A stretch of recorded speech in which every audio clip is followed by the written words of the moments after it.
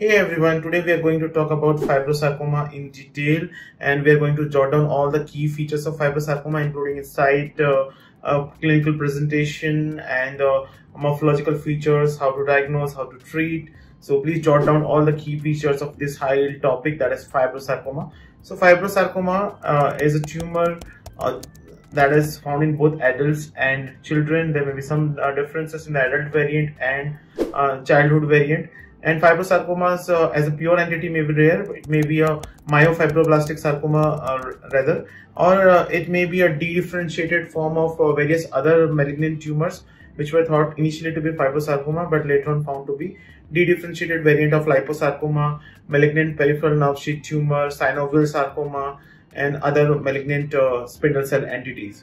Fibrosarcomas are clinically present commonly in the deep soft tissue of the lower extremities, that is the common site. Sometimes may be present in the retroperitoneum, mediastinum. These are the common sites of fibrosarcomas. And fibrosarcomas may be clinically deceptive, morphologically deceptive grossly. It may present as a soft fleshy tumor, sometimes may have a circumscribed margin as well.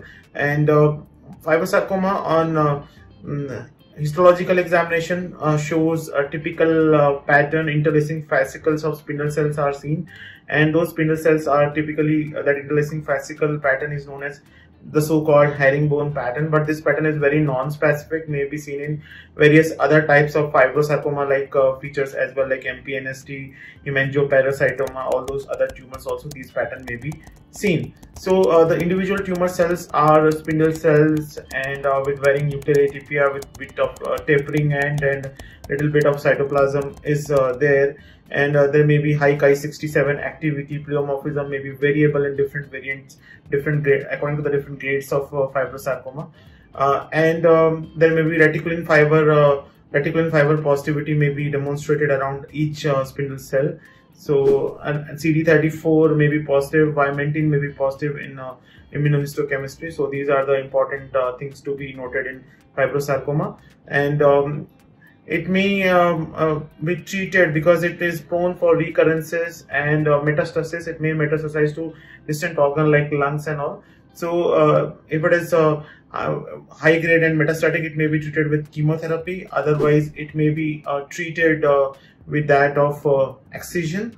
The infantile variant, so far we were talking about the adult variant. The infantile variant that generally seen in less than 2 years. And may be seen in axial region and some other areas as well. And again here also there is a fibroblastic, or there is an admixture of fibroblastic and myofibroblastic component. And here in infantile variant you may see biphasic type in microscopic pictures. There may be some intermixed myxoid areas and some other type of morphology may be observed. So that's all about the fibrosarcoma. Now let's have a quick recap to wrap the video. So fibrosarcomas commonly present in the lower extremities, retroperitoneum, mediastinum, and in the axial region in infantile variant. And the herringbone pattern is seen. There may be varying degree of pleomorphism with positivity for vimentin, reticulin stain positivity may be seen. Treatment is being done by the local excision or chemotherapy depending upon the grade of the tumor, and it has to be carefully differentiated from dedifferentiated variant of synovial sarcoma, MPNST, and other rare malignant tumors. Thank you for watching the video.